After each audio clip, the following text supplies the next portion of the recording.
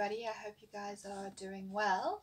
Today we're going to be doing an experiment where we change white flowers into colourful flowers.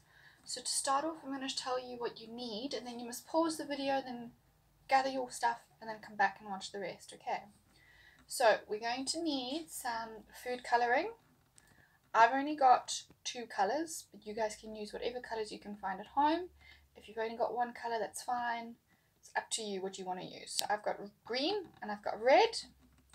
Then the next thing that you're going to need is you're going to need some flowers. So I just went to the shops because I don't have flowers in my garden. I went to the shops and I bought a mixed bunch of flowers and I just pulled out the white ones. So I found a big one and a little one. And now because I've got 2 colours, I've got 2 big ones, 2 little ones. Then the next thing that you're going to need is you're going to need something to put the flowers and the colourful water in.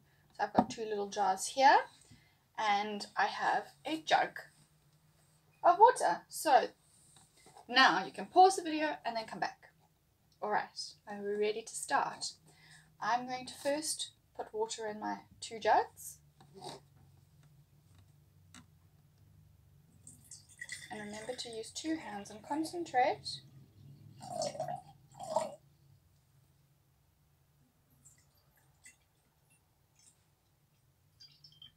Okay, perfect. Then we're going to pour some of our food colouring into our jars. So what we can do is you can pour it into the lid or you can pour it straight into the jar. I'm going to pour it into my lid first. So I've got 1 cap full and then it goes into the water.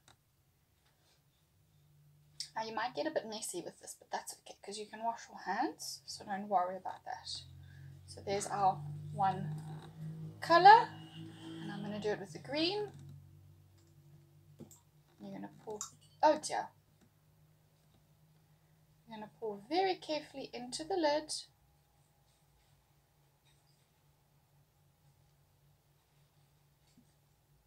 And into your jug.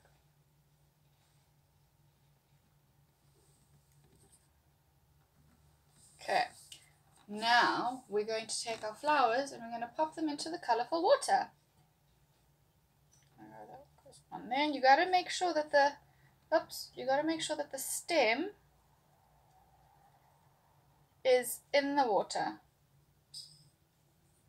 Okay? Yep, stem's in there, so the ends go in here. And then the next step is to leave your flowers overnight on a windowsill. So then if you do it in the morning and you can play, have lunch, have your nap, come back later, check to see if they've changed colour, but it's best to leave them overnight. So you do it today, you have your sleep, and then tomorrow morning you can look at them. So now I did some yesterday so I could show you guys what it looks like. And it was quite interesting, so you must tell me what you guys find as well.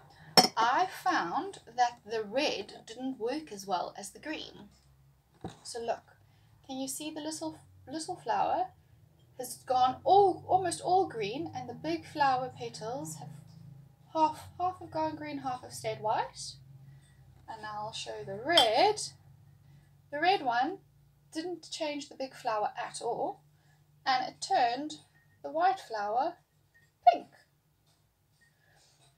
So you guys must tell me what colors you use. You must send me photos of your experiment and you must tell me what you guys find. If you find that some flowers work better than other flowers, because I've got 2 different kinds here and you can see the little one definitely worked better than the big one.